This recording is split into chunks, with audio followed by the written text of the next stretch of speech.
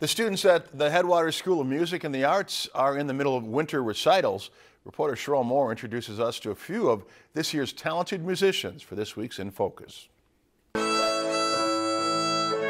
After months of practicing, the students at the Headwaters School of Music and Arts in Bemidji are finally showing off their talents for their annual winter recital. I'm excited but nervous.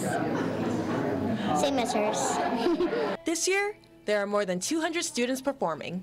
We have students ranging from age 4 all the way up to about age 80, and they come every week. Each recital is never the same. The students can choose from a variety of lessons, like percussions, guitar, horns,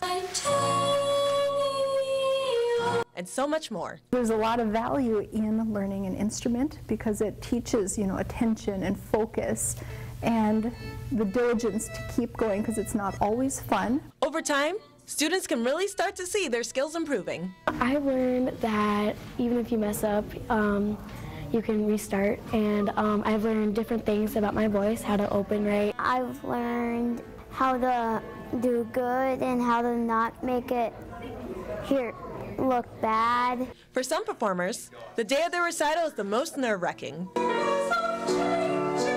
But once they get up on stage, it's all worth it. It's like everyone watching me and clapping. We have a list of all the weekend recital times online with this story. Reporting in Bemidji with this week's In Focus, Cheryl Moore, Lakeland News. If you enjoyed this segment of Lakeland News, please consider making a tax-deductible contribution to Lakeland PBS.